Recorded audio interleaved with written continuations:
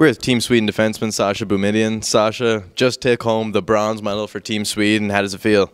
Yeah, obviously it's a great feeling. I mean, obviously yesterday we didn't get the result we wanted, but yeah, great way to bounce back, and yeah, we're really happy. Now that the tournament's over officially, what's going to be one of your favorite memories with this team that you will bring back with you to Sweden?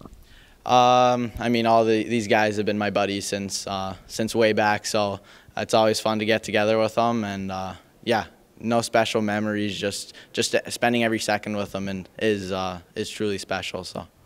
Now in the third period there, you had a slap shot from the point that split your opponent's stick in half. Talk about some of the muscle that goes into one of those shots. Yeah, I mean, I've been taking some pride into working on my one-timer there, and yeah, I was hoping for it to go in, but yeah, he was in the way, so. Now, what is something you're going to take back with you to Sweden and into your hockey life? Just one of the lessons you've learned from playing on the international stage. Yeah, obviously these are the best players from my age in the world. So yeah, just looking at different players and taking bits and pieces out of what they do well, and yeah, just keep going. Great, thanks, Sascha. Congratulations. Thank you.